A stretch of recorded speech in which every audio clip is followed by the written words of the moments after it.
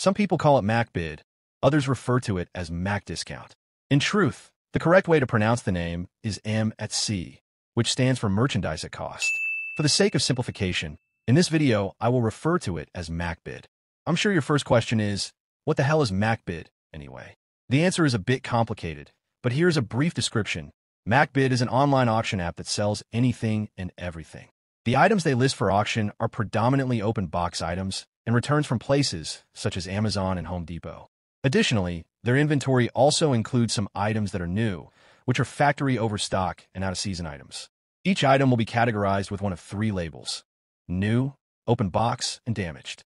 New items are unopened, undamaged, and should be in the same condition as if on a store shelf. Open box items are pieces of merchandise that have been returned after being unpacked and possibly even used for a short amount of time. Open box items may be missing pieces, so it is important to check these items before bidding on them to ensure that all the necessary components are included. The third and final label that may be used to describe an item is damaged. These products are broken or otherwise non-functional in some way, and usually include a short description explaining their deficiencies. MacBid not only allows, but actually recommends that customers inspect items in person before bidding on them. Their warehouses are located across the southwest region of Pennsylvania, stretching into eastern Ohio. Since last year, they have also opened dozens of new locations nationwide. Before bidding on an item, it is imperative that you take note as to which warehouse the item is currently located. You can filter the items that are visible, as well as narrow down the warehouses shown in your searches by toggling off the locations that are inaccessible to you for travel to help facilitate your MacBid shopping experience and make it easier to find items you may be interested in bidding on. Items that are not especially large can be transferred to other warehouses that are located in the same transfer region. Transfer regions are made up of MacBid warehouses located in the same general vicinity. For example, the Robinson location is part of Transfer Region 1, along with Monroeville, Butler, and Pittsburgh Mills. Transfers cost $5 per item, unless you have a monthly membership.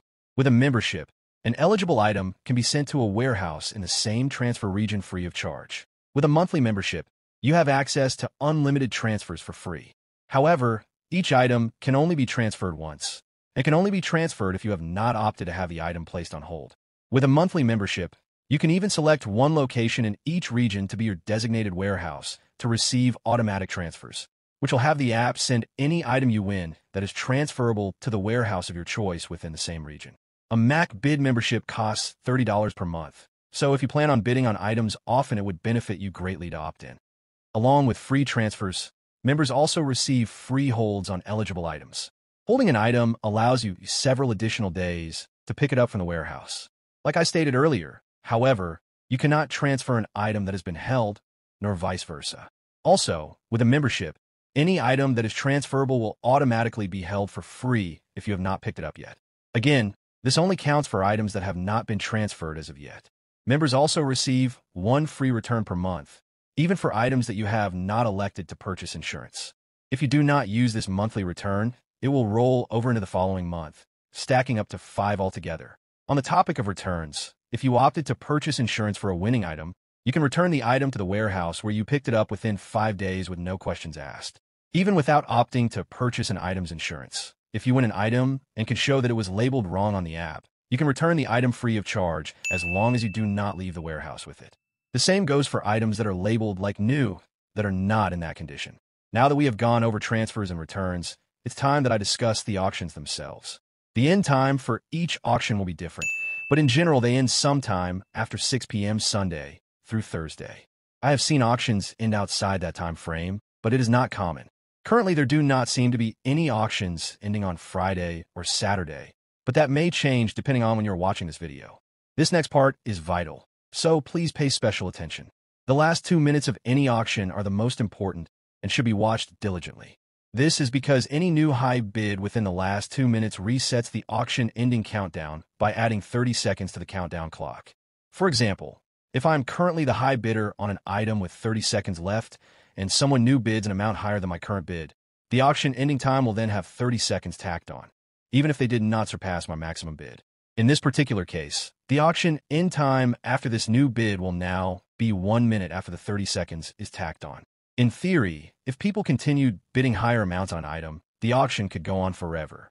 Make sure to watch any auction you're bidding on until the very end. Otherwise, someone can swoop in and increase the bid, resetting the clock. With this system, however, you will at least have the opportunity to jump ahead of them again with a new offer of your own. If you win an item, you have 3 days to pick it up from the warehouse it is currently located. You must pay for any item you win by the following day.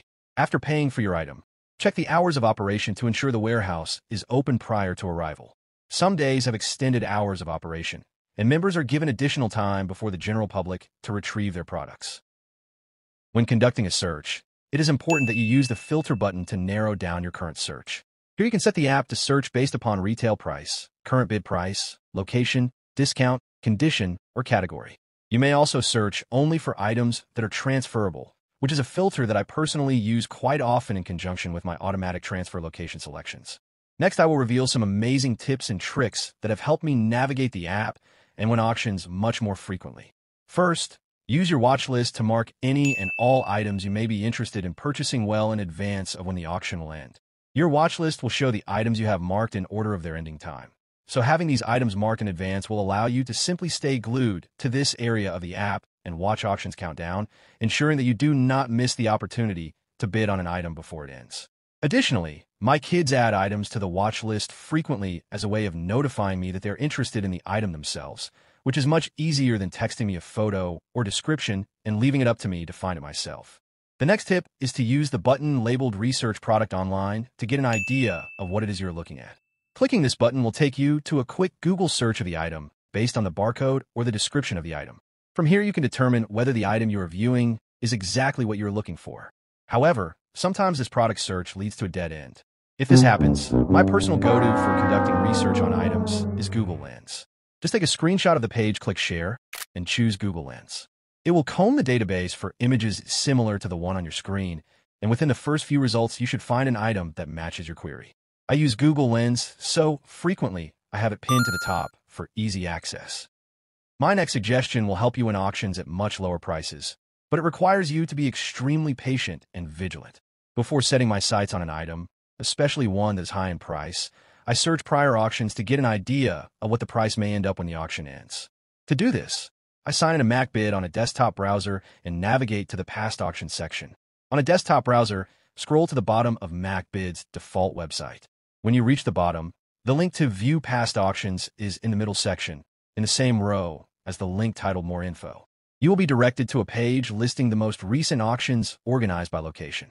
Just make sure you select a link that would correspond to the item you are researching. For example, if you're searching for something that is extremely large, you would most likely need to search in one of the warehouses labeled B, which are big box locations that specialize in large items, such as refrigerators and washing machines. Once you determine which auction to search, click the link and you will find every item sold that day. To find your item in question, use your browser's Find in Page setting, which is usually located in the hamburger menu at the top right. For Chrome and Edge both, it's about 2/3 of the way down the list. When you use this page search, you can search the entire page of auctions for specific words and jump from item to item with the up and down keyboard keys. This should give you a decent idea of how much a specific piece of merchandise should sell for in an auction and help you refrain from overbidding on an item that may go for much less on a different day. Similar to researching past auctions, I also look ahead to future auctions in order to find any specific dates and locations that may show several instances of the same item being up for bid, which is essentially leveraging the law of supply and demand to your advantage. For example, instead of being laser-focused on an item that has minimal quantities available today, determine if the quantity is greater a day of 2 down the line. The greater the inventory, the less pressured other people will be to win that item, knowing they have several other chances to win besides that singular auction. Another pro tip is to scan the app with generalized search terms or browse without any search term at all. Things get labeled incorrectly, and on occasion you can find products labeled with an incorrect retail price simply due to human error. If an item is labeled incorrectly, unless someone is browsing randomly, the search mechanism will bury it in the feed, and hardly anyone will be able to find it. The next tip I'll offer is how to score items for extremely cheap prices. I often win items for as low as $1. And most of the time, I find these items in the dollar deal section.